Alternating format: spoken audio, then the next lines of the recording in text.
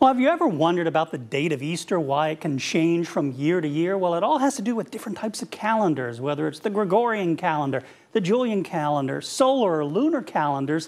And it's all a complex computation that really changes the date of Easter from year to year. As a matter of fact, Easter is what we call a movable feast, unlike a fixed feast, say like Christmas. Of course, the date can move.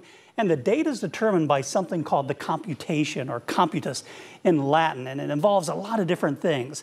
Here's the easiest way to think of the date of Easter. It is the Sunday after the full moon that occurs on or after the spring equinox. Now this year we had the spring equinox on March 19th, had a full moon on March 25th, so this year Easter is March 31st. But because of this, Easter date can change quite a bit, and it's because the lunar calendar, which is 29.5 days, and the Gregorian calendar that we use, they're not in sync. Of course, our calendar months usually have 30 or 31 days, whereas this lunar calendar is only 29.5 days, and that results in everything just sort of being out of sync. So Easter can be any Sunday stretching from March 22nd all the way to April 25th. And those extremes have happened, although it's not very often that they do. As a matter of fact, the last time we had Easter on March 22nd was way back in 1818, and that won't happen again until 2285.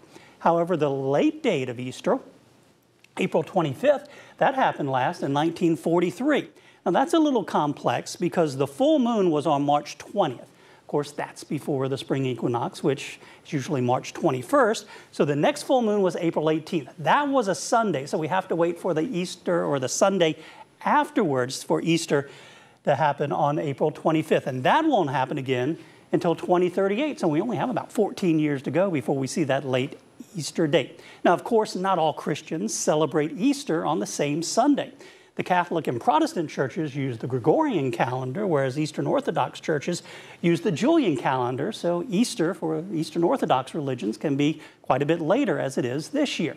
Of course, Easter is also tied into Passover, and that changes at least on the Gregorian calendar. However, the Hebrew calendar, or Jewish calendar, Passover always starts on the 15th day of Nisan, which is the first month of that Hebrew calendar. And that's because the Jewish calendar uses a lunar cycle, and every few years they have to add another month to that calendar. So it can be quite complex, but that's why Easter changes. It's all these different calendars that we've been using for hundreds of years. And that's why Easter can be any time from March 22nd all the way to April 25th.